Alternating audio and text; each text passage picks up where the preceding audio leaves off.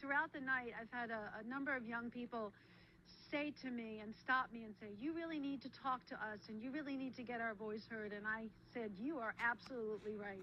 And so we have a portion of an interview we did with some of the gang members who were attending the meeting tonight with church leaders. And here's some of what they had to say. Magik, I see you. BMO, what up? It's not cool for black music. Can you blame me? Here's your opportunity. Tell me what's going on. Man, we want to tell the people of the city right now in Baltimore City that the image that they're trying to portray of the gangs in Baltimore, the BGF, the Bloods, the Crips, we did not make that truce to harm cops. We did not come together against the cops. We're not about to allow y'all to paint this picture of us. We got soldiers out here right now. We dirty. You know, we dirty. They threw bombs at us for trying to stop what's going on right now. Y'all not about to do that to us. So your game plan tonight has been to stop the violence. To stop what's going on. That's all we trying to do. We want justice for Freddie Gray. We believe in that. Try to clip our wings, we not flying yet. Can't wear my shoes without tying it. Can't fit my clothes without trying it. President called us thugs, they not hiding it. It's a war on drugs and they buying it. I'm Eric Gardner, I'm Freddie Gray. I'm Trayvon Martin, and that's every day. This can't be life, we gotta get away. All right, so I'm Orlando Gilyard. I'm from Baltimore City. Grew up in Baltimore all my life. I do music. I'm an artist. I work with the community. I'm involved in a program right now called Civic Works, where we take a lot of guys off the streets, a lot of guys that have records and things like that, and we teach them how to do roofing, do solar, do some construction, do weatherization. So a lot of the guys that probably wouldn't have been able to get those jobs in any other circumstance, we help them navigate that and get them placed at different companies and things like that. So, yeah, that's me.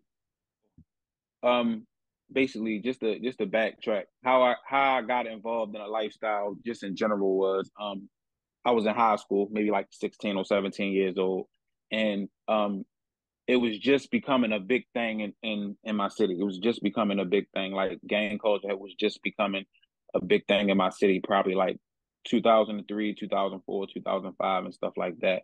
So a lot of my friends was already involved in it. My father was incarcerated, and it was very heavy in the Maryland state system. So I knew that he was a part of it, and I wanted to be like my dad. You know, my dad and my mom had me very young, 15 and 16 years old. So it's like we kind of grew up together. You know what I'm saying? There was, kids raising me. So and my dad took a turn in his life and got involved in, the street gangs and things like that. And I always looked up to my dad, so I wanted to do whatever he did, so I was partial towards that anyway. So yeah, I got introduced to the lifestyle in 16 or 17. Years passed, doing everything under the sun that came with it, a lot of negative things. And I wound up going to federal prison in 2008. Still going through the same process in prison. It's very political in prison, very geographical. So the gang stuck together, the Bloods, the Crips, you had the BGF, you had the Mexican Mafia and things like that. So everybody had their little political cards in federal prison. So I came home in 2013. I definitely did a lot of reading up and studying and things like that while I was in prison. I knew I didn't want to come home and make the same mistakes again. So I came home and I started, taking music more serious, because that was always my passion anyway. So I started taking music more serious, started shooting music videos and things like that. And then in 2015, a Freddie Gray incident happened. And I already knew that, from over the years of just being involved in gang culture, I had a certain reputation in my neighborhood and with a lot of guys from the different street organizations. And one of my best friends, Gary Johnson, he lived in a neighborhood that was like predominantly Crips and BGF. So he had a pretty good reputation with those guys over there, even though he's not from any specific gang. He had a good rapport with those guys over there, and we went to school with them over the years. So it's like we knew each other, cordially. So when the Freddie Gray incident happened, I DM'd Gary Johnson and was like, what would you think about us doing a truce? I feel like this is a good time, to show unity, and to go back to the roots of things, which was protecting our community from situations like this. So he was like, you know what? Yeah, I'm gonna make a few calls on my end, and we're gonna go to City Hall, and we're gonna come out, and show our face and show camaraderie with each other. So that's what we did. He called a few guys from his side. I called a few big guys from my side. We got everybody to come out and meet up down City Hall, and we just started moving from there. And unfortunately, around that time, that's when the uprising really kicked off, and the looting and the fires and everything else was going on. So while we were going around, trying to protect stores and everything like that from being looted and burned, we winded up seeing a lady from a news station. I want to say it was Fox 45 or Channel 11. And she saw us and she wanted to speak to us about, what was going on and what was our role in the riots and everything like that. And the first interview we did with her, that's the one that went viral. Like millions of people saw that, and it brought light to, our situation in Baltimore. And from there, I started getting more interviews, BET, Hot 97, a bunch of local interviews in New York City and things like that. And it just started to spread from there. Different cities started to pick up the ball with the truce. Philadelphia, states down south, even California was, showing pictures of unity amongst gangs and stuff like that. So it was a very pivotal moment for me and for the city. Yeah, and here we are now. Yeah, so we already knew that because originally the police put out a report saying that the gangs were uniting to combat to basically start a war with the police. So in that first interview we did, we debunked that and we let them know that that wasn't the case. They had a curfew out already, so we knew that they were looking for any reason, you know what I'm saying, to try to paint a picture that we were out there doing something negative. So we made sure that people were doing what they had to do, and at the same time getting their voices heard by protesting and things like that. And on Pennsylvania Avenue, for one, for instance, it was a lot of camera activity. It was CNN and a lot of different other news media outlets down there, and there were people still breaking in stores and everything while this was going on. So we definitely wanted to protect those stores, especially since they were shining a light on the city right there with all those cameras. We wanted to put our best foot forward and make sure that we were protesting the right way and getting our voice heard. It came up very quick. We met at like a small McDonald's first on Martin Luther King Boulevard. That's when it was kind of small. It still was kind of small. It probably was about 20 or 30 of us out there. But as the day went on and we started actually walking towards City Hall, more and more people started showing up.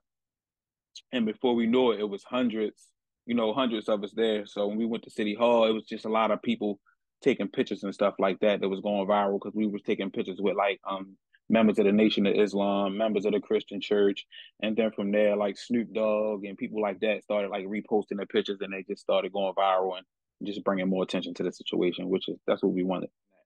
Honestly, I wasn't expecting the church organizations that really get involved in the Nation of Islam. Well, I can't really say that I was too surprised about the Nation of Islam, because the Nation of Islam is very hands-on with the community. They're in the roughest of the roughest neighborhoods, giving out the word, speaking about God, speaking about, young kids changing their lives. And they meet you where you are. Like they're not real preachy. So I wasn't too surprised about them. But when the Christian churches started getting on board with everything and calling us in for church services and stuff like that, letting us speak, that's when I knew like this is becoming a big thing. Well, we've always been the closest with the Nation of Islam. I will say that out of all the religious groups, the Nation of Islam is the one who we probably kept in contact with the longest. I see those guys all the time. I know a lot of their faces. And every time I see them in passing, I try to support whatever they're doing, whether they're handing out the Daily Call newspaper that they hand out when you see them outside. We pull up on them and we talk and things like that. And we just try to keep the relationships flowing.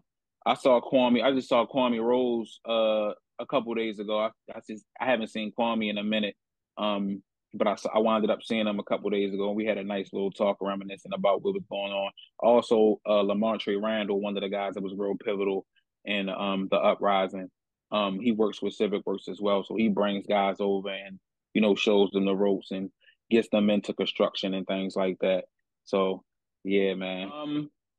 As far as the truce, it definitely hasn't been any, blood on Crip violence. I'm pretty sure there's small little instances and things like that it's kind of hard to control because, you can't keep an eye on everything. But as far as a whole, like we're not at war with any other gang or anything like that. It's just been us trying to find new ways to get guys employed. The guy who actually started the truce with me, he has a business. He has a lawn care service.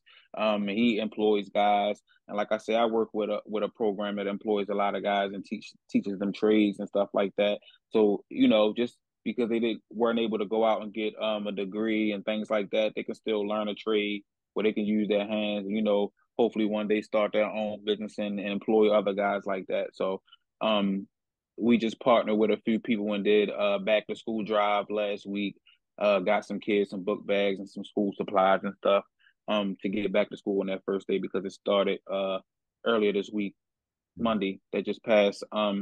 So it's just doing things like that for the community, just trying to give back in every way that we can, every way that when we were growing up, it wasn't really a lot of these outlets and stuff like that. So we just trying to give back in the best way we know how, Yeah, so just trying to find a way to do things the right way. I understand that and I learned that from the uprising that happened when you come out, just, even though we weren't coming out with a violent stance, when you come out and you already have a stigma against you for something and then you come out and try to make a change, they try to target you in any little way. So we just try to make sure that we do things. We try to beat them at their own game. You know what I'm saying? Yeah, so that's where we're at now with it. I feel like it's a heavy police presence here. I wouldn't say it's as bad as when the uprising were going on because I feel like a lot of guys were being targeted at that time, quiet as kept, but I feel like it's a heavy police presence now. I haven't been seeing too many instances of police brutality. I know the last officer involved shooting that I know about happened in June. Is where they shot and killed a guy, but he pulled a weapon on him. So they unfortunately shot and killed him. But other than that, as far as like Freddie Gray-esque situations, I haven't seen that over the last few years. Mm-hmm. So hopefully what happened during the uprisings, encourage those guys in the police department to handle things a different way when they're policing our communities. Mm-hmm. Personal issues and impacts. Okay, well, from a negative side, around the time that the uprising happened, I was working for a college in Baltimore. I'm not going to say what college it is because I did file suit against them. But when they caught wind of the first interview that we did with the news station in Baltimore, they fired me for that. And a lot of the kids on the campus, they started recognizing me from that interview. So they used to come up to me and want to talk to me and want to interview me and things like that. So when they found out I was getting fired and they signed a petition, it was like hundreds of signatures basically saying that this isn't right. He shouldn't be getting fired just for speaking out and things like that. But unfortunately, they still wound up letting me go.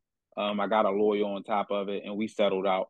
We wound up selling it out. So that was a negative impact it had because what's crazy about it is my supervisor at the time pulled me up and was like, man, I really like how you spoke for yourself on national television. You really surprised me with that. And I'm like, you know what? Thank you. Like, they pulled me in the office 10 minutes later and fired me. So it's like, so that was one of the weird things, which made me realize like it's all about politics in a lot of these cases. Like, he may have liked me personally, but the campus didn't want that type of representation. So I understood it in a way, but at the same time, it was like, man, this is my livelihood at the time. But things winded up getting better. I wound up landing new gigs. I wound up being on BET, and everything started rolling out from there. So everything happens for a reason. So on the positive side, I just know that with any change, you got to make sacrifices. Sometimes that's, losing a job, losing out on money, sacrificing time with your family or stuff like that, just to be outside, getting your voice heard and getting things done in the community. So you got to put in a lot of blood, sweat, and tears for this. So in the end, it all paid off. I feel like it definitely had a positive impact on my life because that's history. At the time, I didn't realize we were making history, but when I look back on it, almost 10 years later, it's like we made history. There's something I could tell my son about. There's something I could tell my daughter about that happened, that their dad did and was a part of. Absolutely, because we already been there and done that. So we know how to get it done again. Yeah. And we probably would get it done more efficiently this time because we're older, more mature. We learned from the mistakes we made the first time, So yeah, it's all a learning experience. Yeah. Not specifically, no specific project right now, but like I said, I work at a program called Civic Works, and then if anybody wants to get involved, you can just go online. We got a lot of open houses. We have growing farms. We grow fresh fruit and vegetables and stuff and take it out to the community. We get the communities air conditioners. We help them get appliances and stuff like that for their homes. And like I said, we teach guys trades and things like that. That's something I'm working on every single day, Monday through Friday. The only days we're off is the weekend. So if anybody wants to get involved, and get involved with that, they can just go on civicworks.com and look for the next open house and see how they can be involved. We have a lot of partners. We get a lot of funding from different sources and things like that. So we just looking forward to putting new guys on and teaching them a trade and, making our community better, making our community safer. Just doing the best we can do. They